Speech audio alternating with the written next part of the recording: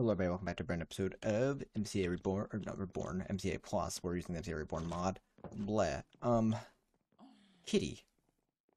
That's a new name. I don't remember seeing that name in the village before. Anyways, guys, so today I've gone through the mod list. I've gone through. There's not too much left we have left to do. We basically have shown off most of what we can do with power. There's reactors in power, but that's really for power. I could go into productive beasts, and I'm really not feeling it right now. So, there's another mod that's back. Pretty fun mod, I feel like, in my opinion. Where we can make reactors another way. So, I'm just looking at the mods we have left in this pack that we can go through. And it's basically this or another mod. And we might as well get started on this. We gotta do is we got ourselves some graphite. You can already see from the mod name there what mod we're gonna be playing with today. Which is, some of you guys probably like, ooh, I like that mod. And some of you guys probably be like, yes. Booms and booms. I'm using a lot of uranium today. The only reason why I'm using this over the power reactor, basically, if you guys can tell, I'm making a big reactor. I'm just using this over power's reactor because of the fact that I don't really want to have to fuel the power reactor because I'm not going too far into AE2. I actually don't plan to go any further other than making dries as needed, which I don't know how much longer we're gonna be going for because I don't even really have plans to go to the end or anything like that. I could go for like angel rings and stuff, but I really don't have to. I could do protected bees, but I don't really have a reason to go into because I'm not really doing anything to whatever. I was originally planning to maybe go a little bit more automated this series, but in the end I decided to kind of against it. So I don't really feel like doing all that stuff right now, especially with AE, because AE's just been acting up on me and I can't get Certus quartz. That's the big driving reason why. So, it's just that AE is not the same way I remember it. So we're going to make a big reactor. Let's get on that. At bigger, the mod's actually called bigger reactors. There's a few things we're gonna need. We're gonna need a reactor power tap. Probably gonna want reactor glass. Gonna need this coolant manifold, I believe. And a fuel rod, control rods. Actually, we might not need this coolant manifold. I need casing, computer. No, we don't need a computer port. We need an access port and a terminal, and that's all we need for the reactor. I'm pretty sure. Yeah. Okay, I don't know what some of the stuff is, like heat exchangers and stuff. That must be new. I know what the cyanide reprocessor is, but okay, reactor terminal. Gonna need reactor casing. We have uranium, so it's cool. So we're gonna need a good amount of reactor casing. Might as well just turn all our graphite into reactor casing right now. We're gonna need a reactor terminal. Right, we're gonna need at least one access port, possibly two.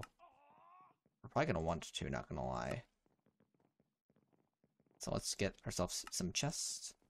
Should probably have some spare in there regardless. Yeah, let's get ourselves two access ports. Casing's what we have. We're gonna need control rod. Okay, we're gonna need more graphite. What really depends right now is how big we want to make this reactor. It's gonna determine a few different other factors about this build that we do here. So let's see. Let's attempt maybe 4 control rods.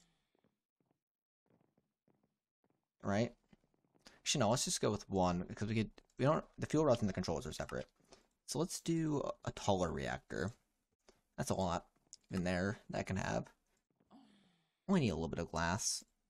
Just enough to see inside of it, I'd say. So about that much glass is actually really good. And we need a power tap to get power out of the reactor then. Okay, so we're gonna need a lot more of the casing. But we're gonna start putting them together. So let's go to our basemente. Actually, we're gonna need pipe A's. So pipes, we're gonna get power out of here. We're gonna want to get at least the basic pipe upgrade. Probably the improved pipe upgrade. Likely the advanced pipe upgrade. Okay, we're running out of materials here. We're not gonna need the right one, I don't believe. But we're probably gonna want, again, the upgrades as I'm saying. It's not like this guy's gonna be outputting a lot of power. This guy's gonna be sitting more off than on.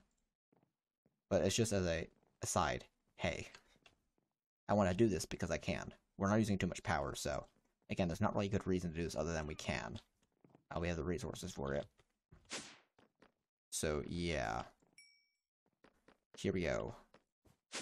Cool. So I'm just gonna chuck you in there. Let's see what I can do. Yeah, I know I'm gonna need more reactor casing, so it's no reason trying to hold back on it. 24 for now. Seems good to me. Okay, let's go down here. And let's get started. So, well, I don't think we're going to be doing anything more with FTBIC, so it's more so it's going to be this reactor that we're going to be dealing with. So I guess I could do the reactor on this wall, because we're not going to be doing any more FTBIC. So, it's going to have to be at least be that wide. Right? We need to be able to do this with it.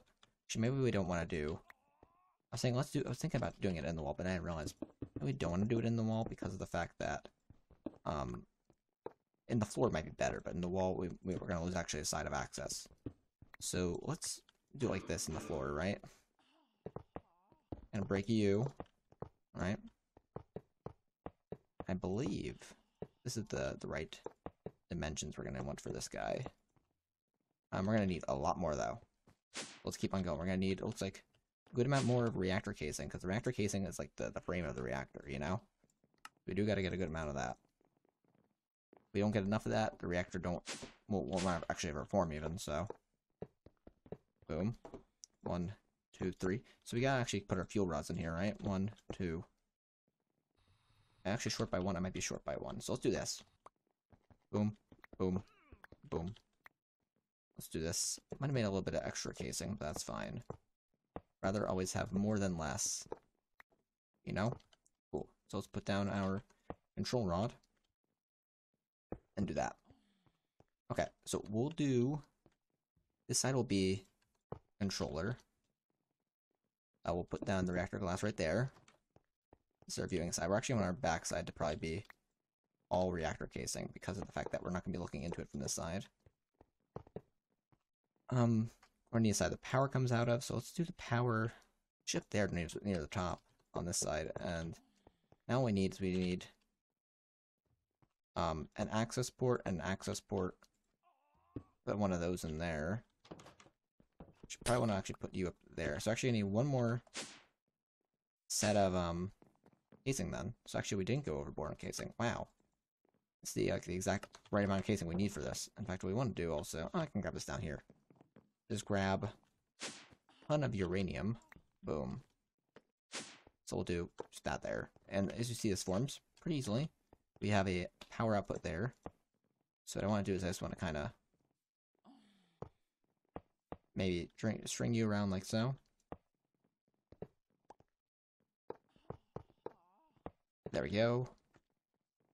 I'm gonna put you there. Put you in there. That allows you to transfer a good amount. So now you see we need to put fuel in there and stuff. That's what these guys are for. We can pipe into them, or we can do anything. We want you to actually output. Toggle direction. Your output eject waste or eject fuel. No, I want you to eject waste. Manually eject waste.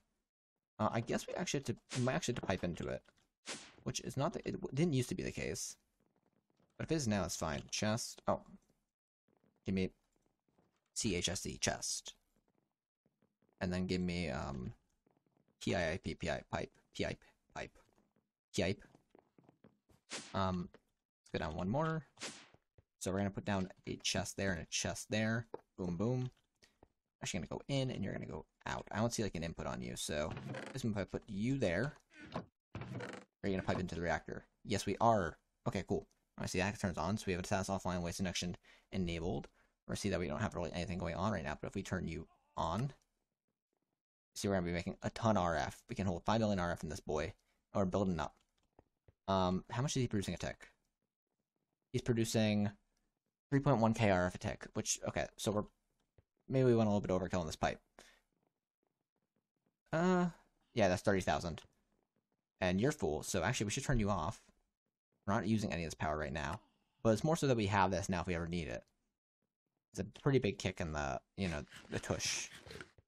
This guy only does what? 200, or does, yeah, 200 a tick. So, 3.1 versus 200 is a lot. And this holds a good amount of uranium at a time. So, yeah. Just want to say I can do that. We built a reactor, guys. Ain't that neat? Actually, I would probably take you out, put you there. I don't know why I was holding that axe this whole time, but okay, cool. Well, cool. So now we have a fun reactor in our basement for, like throwing the kids in and all that fun stuff. When they get a little rowdy, we just kind of open up the hatch and chuck them in there. Yeah, we have a good little actually bit of power in here that like a battery of like 1.5 million RF, which, yeah, I could do more with Power if I want to, right? Because like I said, Power has his own reactor, but the power reactors are like much harder to manage. And again, we're gonna need to do a lot to get to them. Even a lot of not fun stuff, a lot of just sitting here and or putting stuff in this orb. We could obviously upgrade the magmator, but when we have this now, which we could have made a long time ago, I should mention, I just didn't want to because it's like considered late game.